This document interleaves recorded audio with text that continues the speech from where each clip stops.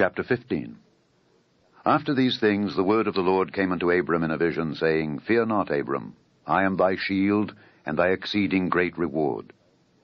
And Abram said, Lord God, what wilt thou give me, seeing I go childless, and the steward of my house is this Eliezer of Damascus?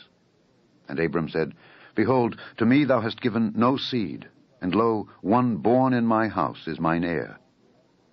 And behold, the word of the Lord came unto him, saying, This shall not be thine heir, but he that shall come forth out of thine own bowels shall be thine heir. And he brought him forth abroad, and said, Look now toward heaven, and tell the stars, if thou be able to number them.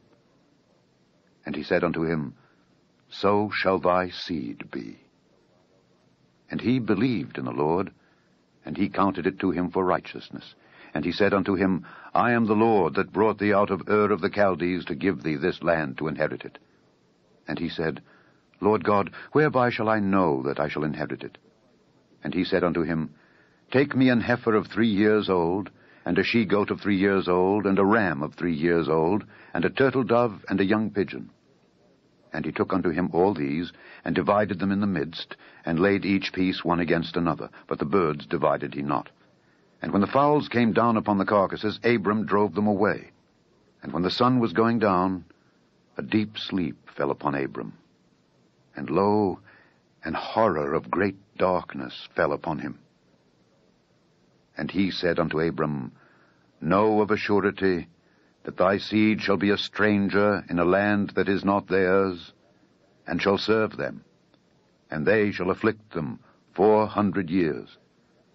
And also that nation whom they shall serve will I judge, and afterward shall they come out with great substance. And thou shalt go to thy fathers in peace, thou shalt be buried in a good old age. But in the 4th generation they shall come hither again, for the iniquity of the Amorites is not yet full. And it came to pass that when the sun went down and it was dark, behold, a smoking furnace, and a burning lamp that passed between those pieces. In the same day the Lord made a covenant with Abram, saying, Unto thy seed have I given this land, from the river of Egypt unto the great river, the river Euphrates.